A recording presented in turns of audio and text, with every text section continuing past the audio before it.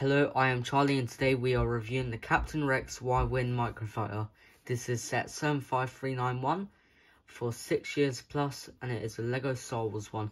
Which comes with our first Captain Rex figure we've had in a long time and a very neat looking Y-Wing build. From the front cover, you can tell the background looks very cool. The ship looks decent to be fair. I think it could be better. For a Microfighter I think it's pretty decent. Now on the back we can just see the base model, it looks pretty good in my opinion. It's got little stud shooters and Captain Rex minifigure looks pretty neat. Although I am mad that the shoulder pad and the waist cape is printed on, which is unfortunate, but we will work with it. Okay, I'm finally done building. Now I will say this set is very nice.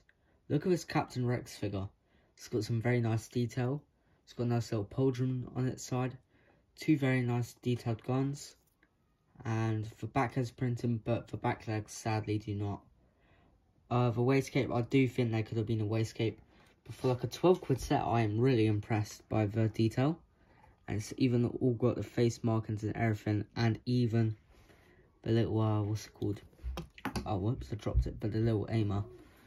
And the Y-Wing is very good as well. It's not a bulky module, like, I thought it was going to be a lot more bulkier, but it still is big. Definitely great for its value. It's about the size of my hand. It's got very nice little detail to it. It's got little blasters.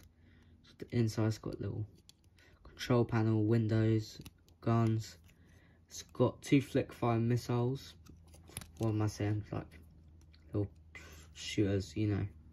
These little pellets where they can just shoot with the new module of the guns. That's been out for a little while now. But overall, I do really rate this build. It's got some nice detail at the back. It's just got nice detail all over. Captain Rex figure is very good.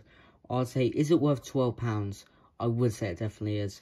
Comes with lots of spare pieces, guns. It's definitely fun. Swishability test. It's very, look, if I drop it, it's durable. Nothing will happen, except from that. But overall, easy fix. It's a very durable set for 12 quid. So it's worth it. I'd say go pick one up, especially for that Captain Rex figure. I'm sure that there's probably already has been a shortage of them. Because the Captain Rex figure, so many people will want it. Make sure to have a great day. I'd definitely rate this set a solid 10 out of 10. But have a great day. Just enjoy.